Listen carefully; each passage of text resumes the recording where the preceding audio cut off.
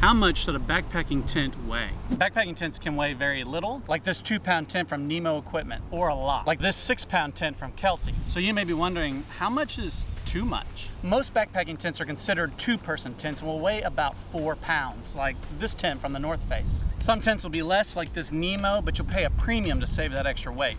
And then some will weigh more, but in general, you want a tent to weigh about 2 pounds per person.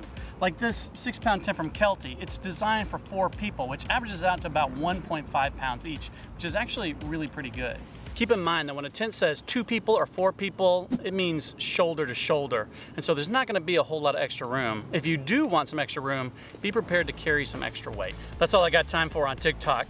Be sure to follow for even more tips and tricks about backpacking. And if you want more in-depth videos, go to my YouTube channel at youtube.com/mylifeoutdoors.